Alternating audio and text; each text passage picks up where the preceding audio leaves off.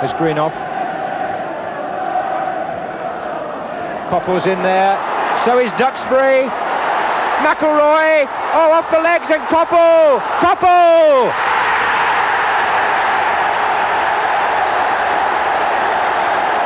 Steve Coppell, the scorer.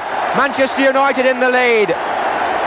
And the City penalty area then was like a bagatelle table. The ricochets were going in, one after the other. McElroy got in with a header. Coppell tried the first shot. And when it came back yet again, Coppell smacked it in. Oh, right across and in the back of the net. And Kevin Reeves came in there.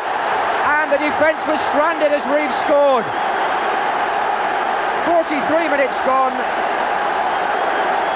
And what a goal that City needed. My word, they did. And they've scored it 2 minutes before half-time. And Reeves was the man that got it. Daly took the corner. The big men took the defenders out the way. And Reeves came in as the goalkeeper missed his catch to head the ball through.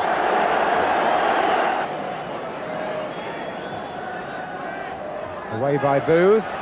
Arthur Albiston coming in. Oh, I say! Offside, was it? The referee has disallowed the goal. He stood there and pointed to the spot for no goal at first, but he's going to have a word with his linesman. Oh, it's been given. Arthur Albiston, his first goal ever for Manchester United in a senior match.